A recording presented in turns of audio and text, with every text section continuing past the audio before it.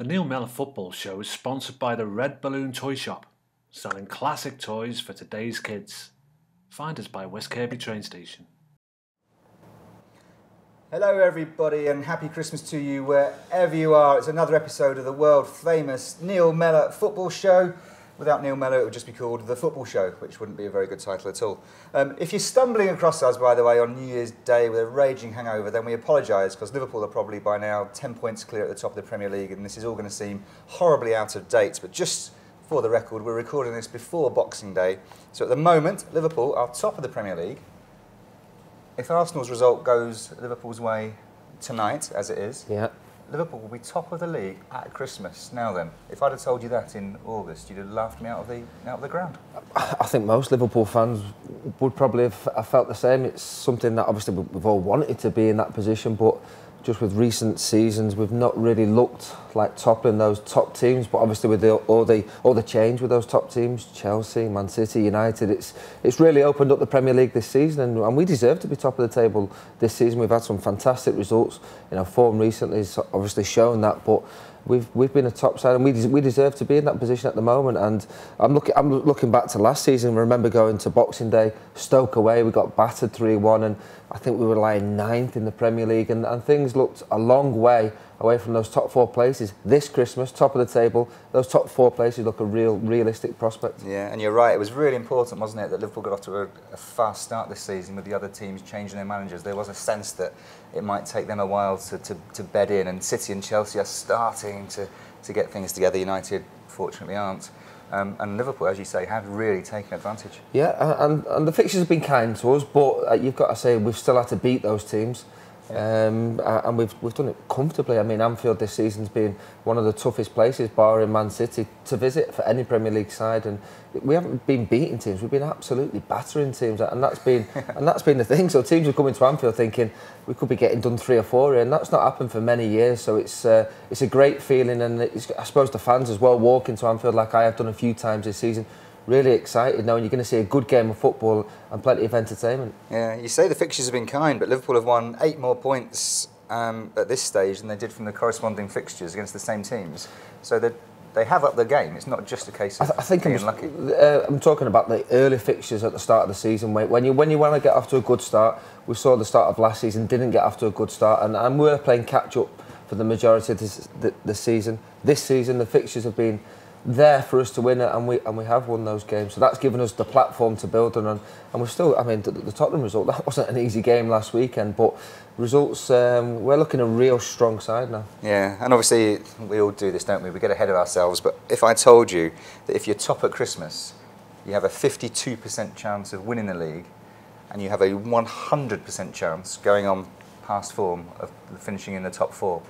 So if Arsenal's result goes Liverpool's way tonight, Liverpool top at Christmas, guaranteed top 4 finish, looking back in history. It's the ultimate aim for the season, wasn't it, to finish in the top 4, and obviously we've kind of got ourselves into the title race with the way we've been playing and the fact that the Premier League has been so open. But the aim, and Brendan Rodgers has said it all along, has been about getting back in those top 4 places. 4 seasons outside, this is the second out of 3 seasons without European football. That's not on for a club like Liverpool, is it? So hopefully we can get back in those top 4 places. And these 2 games coming up, away at City and Chelsea, will tell us how realistic the title challenge will actually be. If we can get some serious points, 2, maybe 4 points from these 2 games, then I think the title race is a real prospect. But we'll have to wait and see how those 2 games go. And the City game's not as feared as perhaps a few weeks ago. Aguero, probably the second best player in the Premier League behind Luis Suarez, he's out injured. That's a big boost for Liverpool because defensively, we haven't looked solid. We've let in too many goals against some pretty average sides out there. So we will be tested. But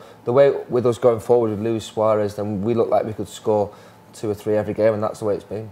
Yeah, and if Liverpool incidentally did go on to win the title this season, it'd be the first time since 1992 that a team has finished outside the top 3 one season and then won the title the next. So history, conversely of my positivity a few minutes ago, history suggests that it probably won't happen because they haven't got the know-how, I guess. That's the final push. Well, there's no Alex Ferguson to play the mind games anymore, is there? He's in the stands at Old Trafford. He's not on the touchline anymore, barking out his mind games, which obviously in 2008, 2009 season, which Rafa had a little bite of and perhaps cost Liverpool. A bit more than a little bite. Well, he certainly did, and obviously that cost Liverpool. But you're looking at next week, January transfer window open, the huge news, Luis Suarez signing his new contract. Yeah. That's not just a big lift for us Liverpool fans because he's staying at the club. It's a big lift because he will attract players. If you're a player in Europe, do you want to go and play with one of the best players in the world in Luis Suarez? Yes, you do. So with him signing that contract, we could certainly strengthen the squad, which we do need to do. You're looking at the bench and there's not as many options as you'd like with all the games coming up. So January will be a big month and we'll be able to attract a lot better quality knowing that Suarez is staying and all that unwanted speculation will go. Yeah, now, you've mentioned him, so we've got to analyse this little Suarez character. Everyone's heard the stats about the number of goals he's scored. One you may not have known, he's the first Liverpool player in history to score 2 or more goals in 5 successive home games. 14 of his 19 goals this season have been at Anfield. He's only played 6 games at Anfield. He scored 14 goals. I mean, I was sat there on Saturday in the stand, and every time he got the ball, you thought, he's going to score here. Yeah. And more often than not, he did. Especially from, I mean, that's the second goal of his was just ridiculous. There was no way you can curl it through that crowd of players into that corner. Yeah, well, he's scoring a lot of goals, which I don't think any player in the Premier League could score. And he'll have his own goal of the season competition at the end of the season because his goals have been that good. 19 goals, and I think they're showing stats on Match of the Day. Like, he scored more goals than half the Premier League. And you see these sort of stats in, like, end of August, we're seeing these at Christmas. It shows how special Luis Suarez has been. Missed 5 games at the start of the season. He's been absolutely brilliant, and that's why him signing that contract was really a big lift, wasn't it? Just before Christmas, before all the unwanted speculation, and it would have come in January. Every club would have been linked to him, like your Real Madrid, your Barcelonas, even Arsenal perhaps would have been a little bit more speculation. The teams in the Champions League who had the potential to tempt him away, now all of a sudden that puts that to bed. But if we don't finish in the top 4 this season, Luis Suarez will definitely leave Liverpool. I can't see him staying. We haven't heard yet about this new contract, whether there is a clause in the contract. I expect there is a clause to say that if we don't finish in the top 4, Luis Suarez will leave. But it'd be for a lot more than 40 million than it could have been. Well, he's better than Bale, isn't he? He'll be more than 80-odd million, whatever Bale went for. I don't know what the figure was, but... About 85, I think. I'm optimistic. We're going to finish in the top 4. We'll keep Luis Suarez and we'll build a squad around players like that. So there's no point in worrying about not finishing in the top... Certainly the way we're playing, there's no way we'll finish outside the top 4. Yeah, and he's certainly enjoying his Christmas. 10 goals in December. No other player's ever scored 10 goals in a single calendar month, and he's still got 2 more games to go. So, I mean, I don't know where it's going to end with him, basically.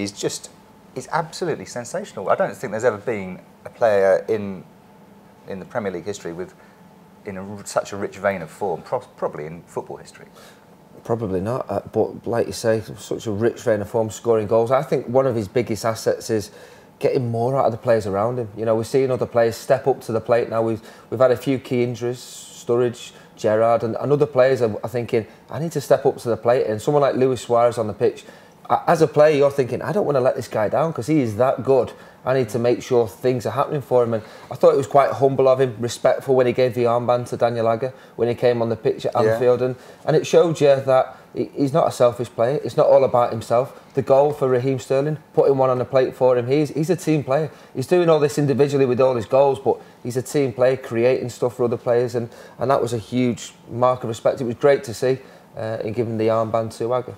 Yeah, and Liverpool are rattling in goals in the last 38 games, which is the equivalent of a season. They've scored 90 times now and won 75 points, which is very close to title-winning form. 75 won't win the title. No, not this year. Well, 90 goals won't win. 75 wouldn't win the title. No, but you know, you're close, aren't you? We're in the top 4. That you'd expect that to be the sort of top 4 figure, wouldn't you? Yeah. But I do think the winning total will be slightly less than in previous seasons. Yeah. I think we were 21 points off Man United at Christmas. Well, New Year's Day, sorry.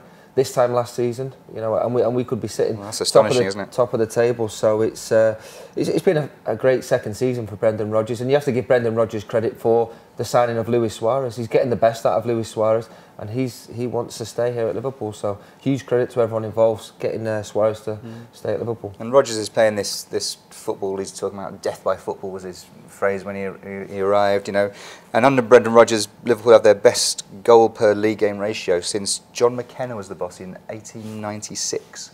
So no Liverpool player has scored more goals than Brendan Rodgers. Not even you can remember him with all your stats there. I look old in this HD, but I'm not that old now. And the improvement, having managed Liverpool for one fewer game than Kenny Dalglish did. Rodgers has 97 points, Dalglish had 85. So he has taken what was there and improved it quite significantly. So I think you're right, Brendan Rodgers does deserve a lot of credit. Yeah, he does. I think a lot of people are a little bit unsure, and we did start slowly under his regime, but there is a period where he needed to implement his ideas, and it's taken a little bit of time, but I think the fans are getting to see now the way Brendan Rodgers wants to play football. Press extremely high, plenty of passes, and when you side creating and as entertaining as Liverpool have been this season, supporters are always going to be happy when you see goals going in the back of the net as regular and winning points as Liverpool have this season. Yeah, there hasn't been one game, I can't think of one, maybe not any game this season. It's either been extraordinarily exciting or very disappointing. There hasn't been yet one of those. There's been no 0-0. There's been no 0-0. 2-0 wins. You know, we've either been poor against Southampton and Arsenal and Hull, or sensational, as in pretty much every other game. Yeah, I was disappointed at Arsenal because I thought that was a chance, because I thought we could make a little bit of a statement there. We were poor that occasion. I thought Southampton outplayed us at Anfield. I thought they played extremely well on the day. And Hull was another disappointing one. But like you say, we've blown teams away. And even Cardiff, you know, we've come off the back of a brilliant victory away at Tottenham, and you're thinking, will the lads raise themselves again? And they certainly did. Yeah, they did. And it's all been in the first half, absolutely blowing sides away. So you're going in at half-time with basically the points in the bag already. Yeah, and there was that danger, wasn't there? Cardiff, everything that was going on, the Malky Mackay factor, would the team suddenly play for him?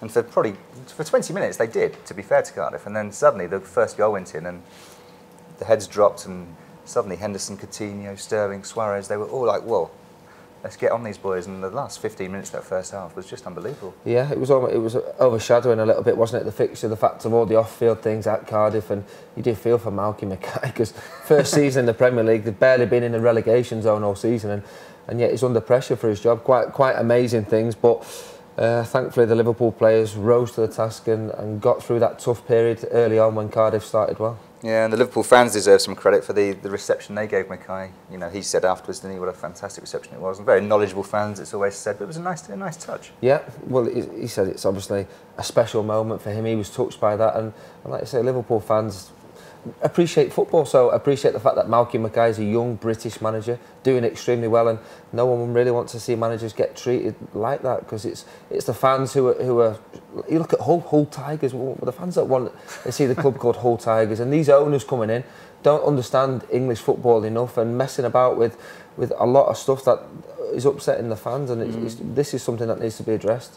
But is there an argument to say that without these owners, Hull and Cardiff might not even be in existence, so you have to let them do what they want? And they're obviously very successful men because they're multi-millionaires. I just think there needs to be tighter guidelines. I don't think they should be messing with names, colours of the shirt, you know, doing yes, they are the owners and have the final say, but I think they're kind of having too much say. In the past, you didn't really know who the chairman was, who the owner was, unless you were a proper fan. Now, this owner, everyone knows all over the country, whatever team you support, who this Tan guy is, whereas in the past, chairman kind of had a little bit of a back seat, but now these owners want to be famous themselves almost. Indeed. I don't want to pour any water on our fire here, but Liverpool's next 8 games yielded just 6 points last season, so this is now going to be, you've already mentioned the next 2, but it's actually the next 8 where we performed poorly last season, so this is going to be a real test now. Get through Christmas, get through New Year, go easy on the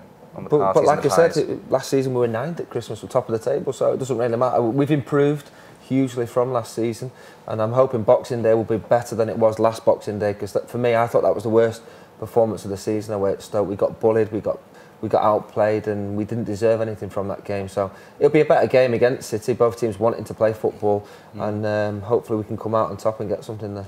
Liverpool could actually lose their next 8 games and still be in a better position points-wise than they were last season. We won't lose all 8 games. Just very quickly on Liverpool before we move on. Raheem Sterling, not your favourite player 2 months ago, but now, I mean, what's going on? He's under Brendan Rodgers. He started the first 16 matches of the Rodgers regime. He was then dropped this time last season. Didn't play 90 minutes again since New Year's Eve.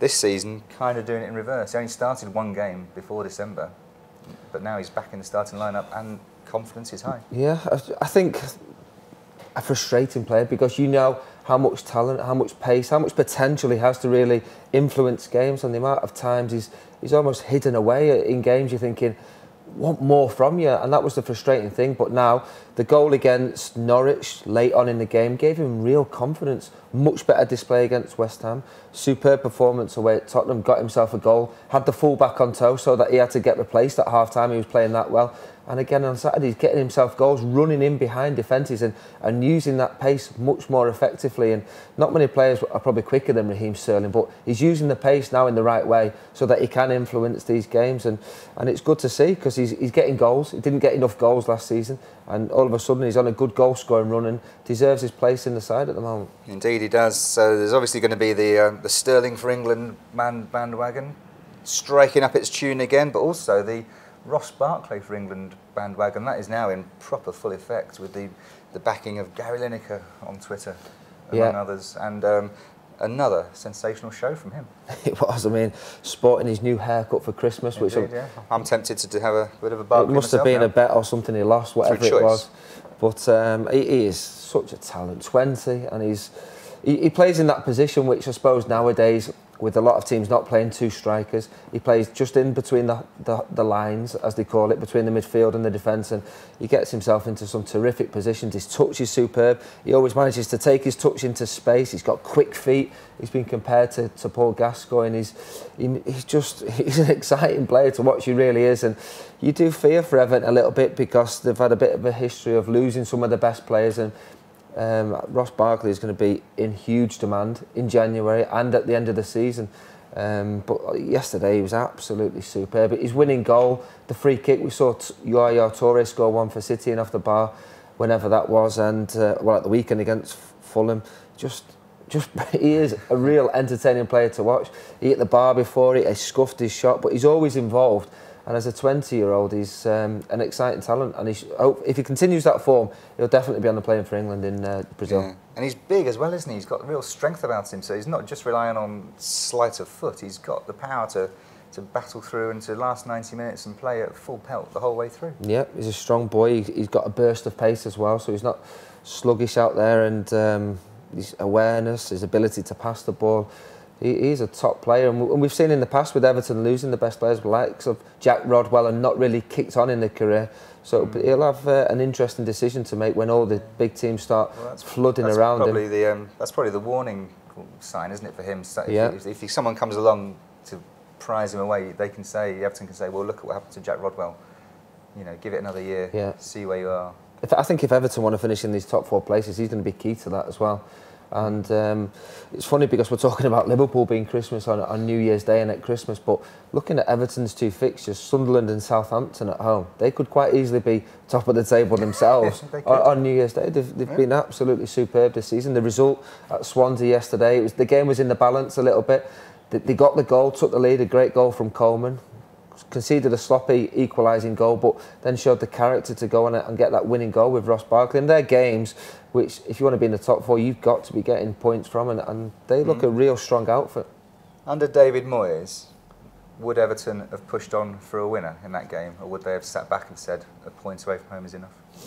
Well, you got to say under Martinez, they do look a much more of an attacking team. They look to be going on to try and win the 3 points, and it's Everton fans must be absolutely delighted. They're 4th at the moment, only a couple of points behind Liverpool, and for me, I think they're a real threat for those top 4 places. I think the top 5 at the moment will be the top 4 places and maybe change around a little bit, but I can't see it changing too much. I don't see Tottenham, I don't see Man United getting in those top 4 or 5 places, but Everton, if they can keep hold of their top players in January, then they'll definitely be in the fight for top 4. Yeah, it's really exciting times, isn't it?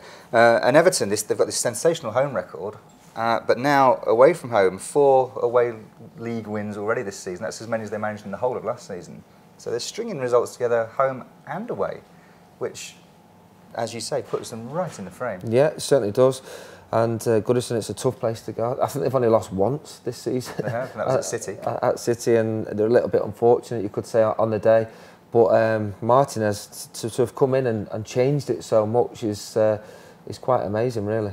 Yeah, and another goal from defence. We talk about this every week. There seems to be an Everton defender popping up with a goal, and it's normally Seamus Coleman.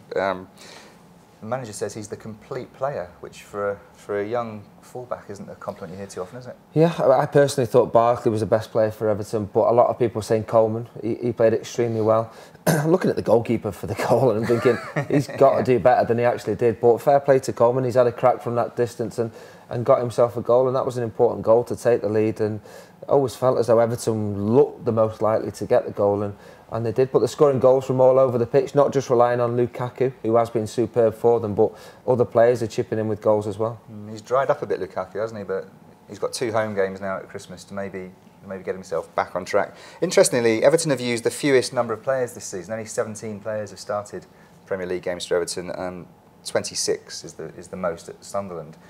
And it's obviously that togetherness and familiarity breeds decent football, but there's also then the warning signs, if you get an injury, things start to unravel potentially. Tiredness as well could creep in, but I think that will be the big test for Everton, the size of the squad. If they start picking up injuries, a couple of suspensions, then we'll be looking at the bench to see who've they got to come in. At the moment, they've got an okay bench where you can come on and do a job, but if they get 2 or 3, that'll be the real test for Everton. But, fantastic to see that they've absolutely flying top 4, 2 home games to come, potentially top of the table come New Year's Day. Yeah, there we go. It's all happiness and sunshine and everything on Merseyside at the moment.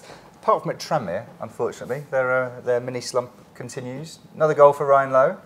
14 for the season. 14 for the season. That's impressive. That is very impressive, actually, especially because he started so slowly. He's been on a real good run, hasn't he? Yeah, he certainly has been. I'm talking about Suarez, and I'm sure the League One statisticians are getting out. Ryan Lowe starts 14 goals before Christmas. It's a good return for a team that are struggling. Lost 3 on the bounce, 2 away games coming up over Christmas. You're thinking, not really sure where the next point's going to come from for Tranmere, but they need to end this poor run at the moment. Shrewsbury, that's the next one, Boxing Day. That's the potential one they can get something from. Sheffield United away, not sure. Wolves at home, not sure. So Shrewsbury, they need to make full use of that game at Boxing Day. Yeah, well, let's hope they have a fantastic Christmas period. And wherever you're celebrating Christmas, watching this, could be anywhere in the world. That's the power of the internet. We hope you have a fantastically enjoyable time. If you've already had it, I hope you're not feeling too poorly. Neil and I will be back at some point. We haven't quite discussed when. Without busy the Christmas hats. Period. Without the hats, yeah. Although you quite enjoyed wearing it. It was a festive treat for all the watchers. Yes, I imagine this could be the internet sensation, this still of you in this hat. Yeah, could be going around Twitter, this picture, I'm sure. Good stuff. Okay, thank you for watching, folks. Have a great time. Thank you to Colin Bailey for sorting us out with these fantastic Christmas images. Thank you to Rubis Cafe, especially Helen, who's looked after us very nicely today. She even provided the hats, folks. So get yourselves down to Rubis Cafe in West Kirby for a festive cup of tea. And we will see you next time. Bye for now.